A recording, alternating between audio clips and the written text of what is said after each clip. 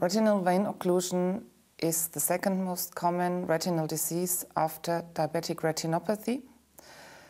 It's kind of a stroke in the eye. The cause is a sclerotic artery that compresses the vein, and then a thrombus develops within the vein, which inhibits the flow in this vessel, and then the vessel barrier breaks down and fluid and blood is depositing in the retina and in the macular area of the retina.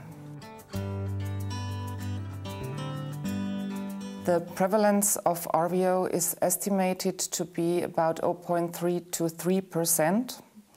It's similar in the industrialized countries, so in the US or Germany, the prevalence is similar.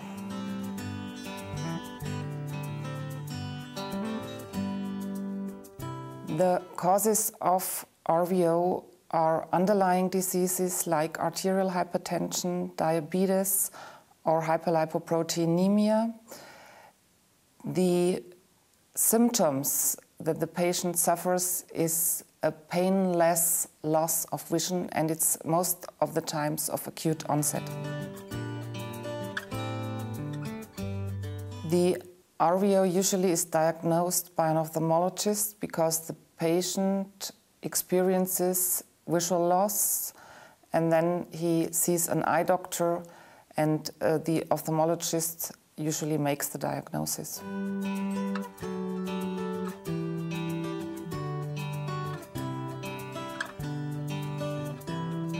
Most of the patients that show up in our office with RVO, they do have an underlying disease, though. So the best prophylaxis is to have good treatment of high blood pressure, so you have well-controlled blood pressure, to treat hyperlipoproteinemia, to treat diabetes. Other than that, there are no prophylactic ways to really prevent RVO.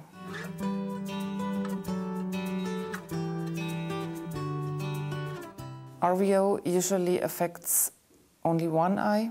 In about 5 to 12% of cases, the second eye also develops RVO within 5 years.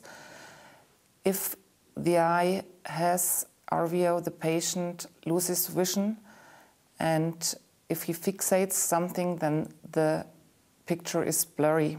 But in extreme cases, it can lead to blindness in one eye.